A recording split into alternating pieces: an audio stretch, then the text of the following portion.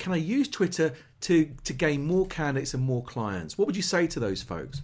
I think, as you said, there are just so many different ways to market your business. And as an entrepreneur, I think you really need to say, I'm going to pick two or three and really master them very well. Because what I've noticed in coaching entrepreneurs over the years is that I've seen a lot of folks who are sometimes trying to do the newest and hottest in everything, Right. and they end up doing nothing. To me, yes, Twitter is a viable tool. I've used it both as a local entrepreneur. I owned a local service-based cleaning business out of New Jersey. We had 50 plus employees, was doing seven figures in sales. It was a large franchise, and Twitter accounted for over $100,000 in annual revenues for our business because we tracked everything. And wow. We'll go through how I did that today. But then, a few years later, in 2008, I started an office supply store and selling cleaning supplies. So we had multiple different domains. But the company grew, and within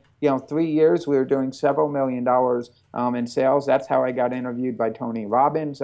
It was a very humbling experience because him and Chet Holmes, the late Chet Holmes, who I respect highly, tore apart my business, which was great. In 2012, after I made Inks magazines, they came on and really went through the numbers and everything. It was really a great experience. But Twitter accounted for a tremendous amount of business. Why? We'll go through some of that, but we started doing a lot of social listening. So, I knew that if somebody was buying office supplies, obviously they'd be tweeting about Staples, Office Depot, Office Max, some of the big boys out there. And so what we did is we, used Twitter Advanced Search, and we listened to conversations. So we would hear people who were actually, in the store complaining about, lack of customer service, questions about products. And so our team would jump in, answer the question in a non-creepy way because, that kind of back then, and I think still today, creeps some people out. But if you do it in a helping way, I mean, I remember there was a guy, my largest order ever that came in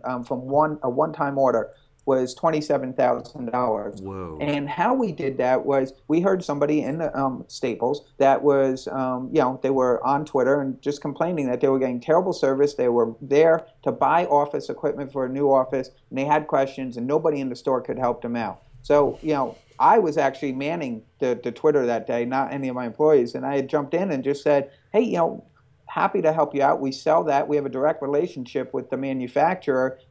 Message us or give us your phone number, and, we'll call, get your details, and we'll get you an answer.